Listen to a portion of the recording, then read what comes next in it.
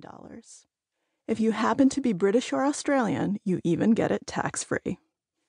For professional poker players and amateurs alike, this is the career pinnacle. If you can win the main event, you have guaranteed yourself a place in poker history. Sit down with the best and have a chance at the most prestigious, richest prize in the poker world.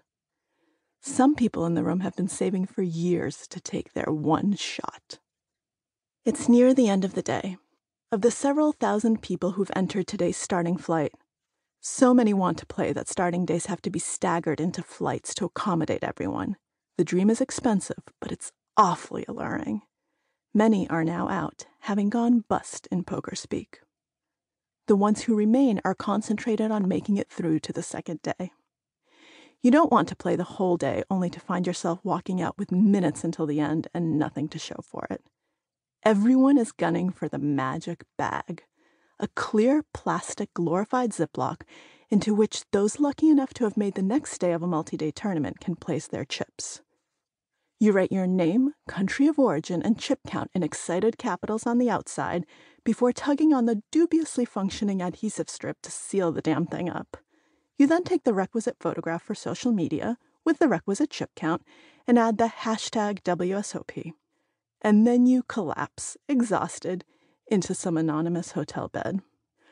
But we're not yet at the bagging and tagging stage of the day. There are still 2 more hours to go. 2 whole hours. A lot can happen in 2 hours, which is why one table stands out from the rest. 8 players are sitting as players should, receiving their cards and doing whatever it is that poker players do with them. But one lone chair in the middle of the table, seat 6, remains empty. That wouldn't be remarkable in the least under normal circumstances. Empty chairs are what happens when a player busts out and no new player has yet arrived to take their place. Except in this case, there has been no bust out. On the green felt in front of the empty chair sit several neat piles of chips, arranged from highest to lowest denomination, color-coded from left to right. And with each hand dealt, the dealer reaches over to take a precious ante, the forced amount that everyone at the table must pay each hand to see the cards, before depositing 2 cards that are then unceremoniously placed into the muck or discard pile, seeing as there's no one there to play them. With each round, the neat piles of chips grow slightly smaller, and still the chair remains empty. What kind of an idiot pays $10,000 to enter the most prestigious poker event in the world and then fails to show up to play? What kind of a dunce do you have to be to let yourself blind down, the term for letting your chips dwindle by not playing any hands, in the middle of the main event? The genius, I regret to say, was your author.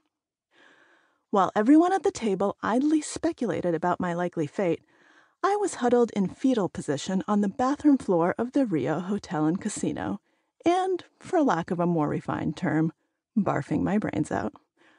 Could it have been food poisoning from the guacamole I knew I shouldn't have eaten at the Mexican place just down the hallway during dinner break? A bad stress reaction? Delayed onset of stomach flu? Who knows? But my money was on migraine. I had prepped endlessly. I had planned for all the contingencies, including, of course, migraine. I'm a lifelong sufferer, and I wasn't about to leave anything to chance. I'd taken preventive Advil. I'd done yoga in the morning for relaxation. I'd meditated. I'd slept a full 9 hours. I'd even eaten over dinner break, even though my nerves were telling me to avoid all sustenance. And still, here it was. That's the thing about life. You can do what you do, but in the end, some things remain stubbornly outside your control. You can't calculate for dumb bad luck. As they say, man plans, God laughs. I could definitely detect a slight cackle. My reasons for getting into poker in the first place were to better understand that line between skill and luck, to learn what I could control and what I couldn't. And here was a strongly worded lesson if ever there were. You can't bluff chance. Poker didn't care about my reasons for being on the floor. There was no one